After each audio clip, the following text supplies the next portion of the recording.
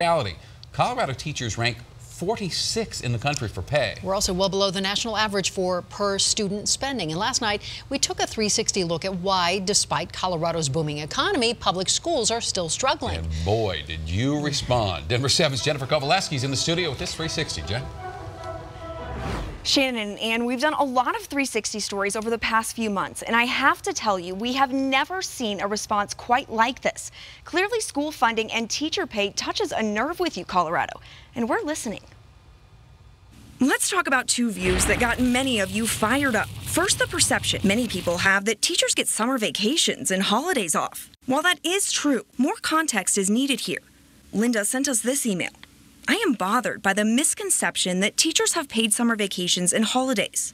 That is not the case. Thanks for bringing that up, Linda. The truth is, teachers do get holidays off, but they're not paid for them. Most teachers have their annual salary distributed over 12 months, which means that paycheck they get in July is actually for hours worked during the school year.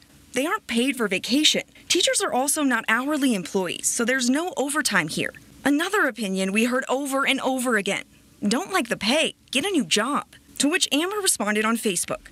I am a teacher.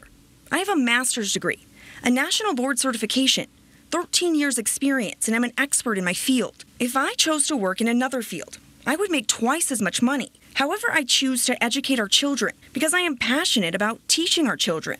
And Amber, we appreciate that. Lastly, Glenn sent us this thoughtful response. With the aging population whose children have grown up and left home, tax increases to fund schools will be tough. We need to change the funding source for schools.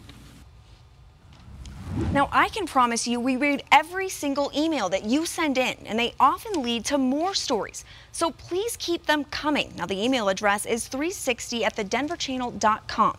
Now, one more thing that I did want to mention. Many of you also asked, what about all the pot money? Wasn't that supposed to go to schools? The short answer is yes. But the amount of revenue generated from pot taxes isn't enough to put a real dent in school funding needs. We are working on another 360 story, digging deeper into exactly where all the pot money has gone. So stay tuned for much more on that soon.